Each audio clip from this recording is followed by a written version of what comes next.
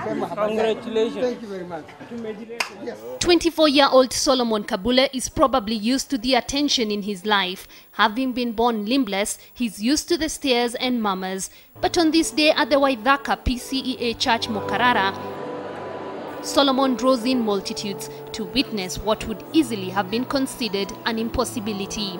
First I had a fear of the way I am, but I had to encourage myself.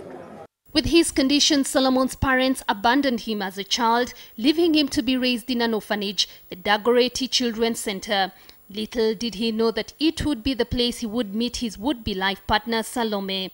So what is it that attracted you to Solomon?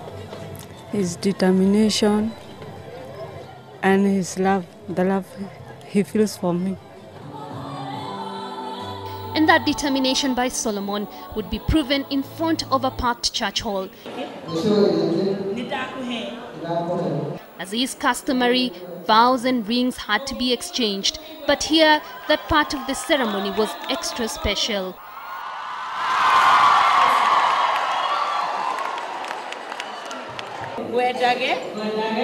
Salome does the same, only that she carefully slips the ring on his left toe.